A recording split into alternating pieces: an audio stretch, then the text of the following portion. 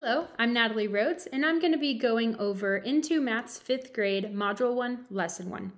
I'd like to start out going over the I Can objective, which can be found here. It says, I can describe place-value relationships in multi-digit whole numbers. And now the learning objective here is students should be able to recognize the 10-to-1 relationship among place-value positions. Prior learning from 4th grade is students recognized that a digit in one place in a multi-digit whole number represents 10 times what it represents in the place to its right.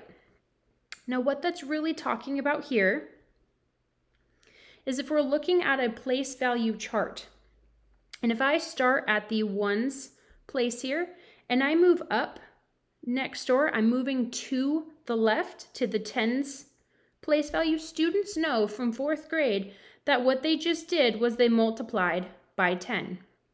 Now, for 5th grade, what we're going to be doing is we're going to be moving past that. Yes, we're learning that as you move up to the thousands and the millions and the billions, every time you move one place value to the left, you're going times 10. But the opposite is true, is if you move to the right. So now let's say if I moved from the 10 down to the 1.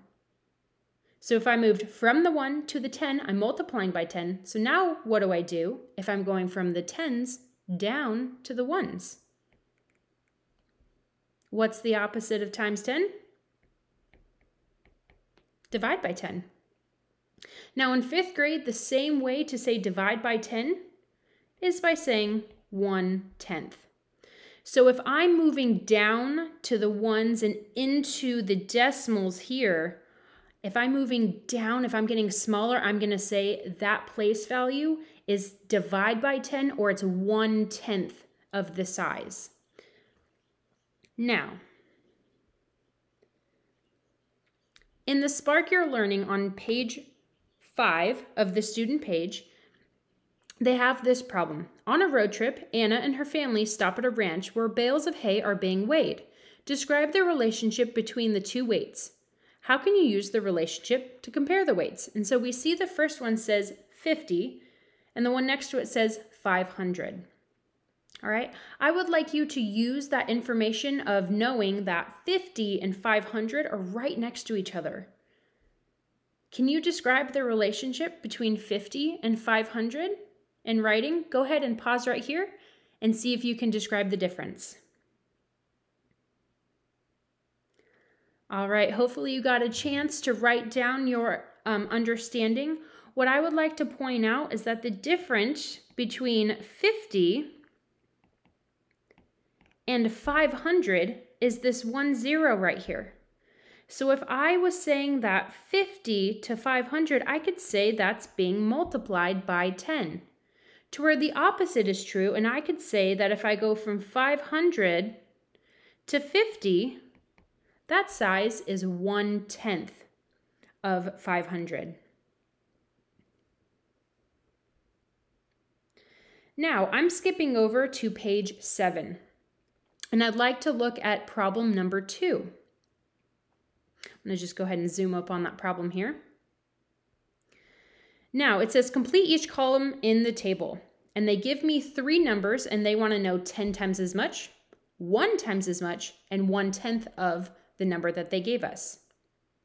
I would love for you to try to fill out just this purple chart. Go ahead and pause this video right here and fill out those couple of blanks. All right, hopefully you got a chance to fill those out. I'm going to go over it with you now. If I have 7,000 and I want 10 times as much as that, hopefully last year in 4th grade, you learned a trick. If you multiply by 10, just add a 0. So what I'm going to do is I'm going to write my number 7,000, but I'm going to add one more 0, making my number now 70,000. It moved over to the left in my place value, and now my number is larger. And I know if I multiply something by 1, my number doesn't change.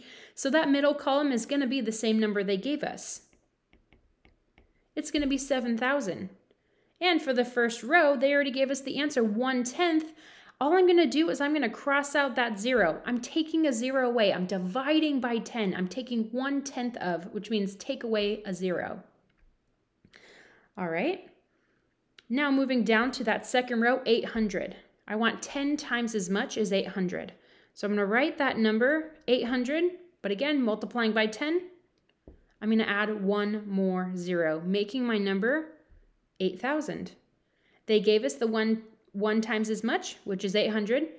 Now I need to find out what is 1/10 of 800. Again, what I'm going to do is I'm going to cross out one of those zeros. I'm going to take a 0 away, divide by 10, or 1/10 of, and the number it's going to leave me with is 80.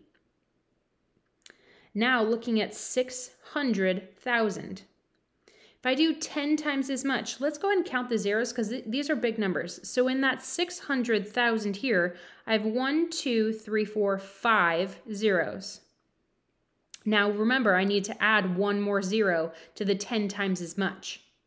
So in this number here, saying 6 million, I have 6 zeros. And now we can see going from 5 to 6, I did add that 1 0. I found 10 times as much.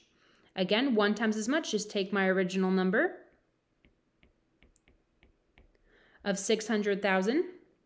Now finding 1/10 of, I need to take away one of those zeros. So now I'm only going to have 4 zeros following that 6. So 6 with 4 zeros leaves me at 60,000, showing that 60,000 is 1/10 is smaller than my original 600,000. All right, now moving into B, talking about how does the number of zeros in each number change in the 10 times as much column. And I know I already said this, we're adding a 0. How do the zeros change in the 1 times as much? They don't. There is no change. And in the 1/10 of column, we're pulling that 0 away. So we are taking away a 0.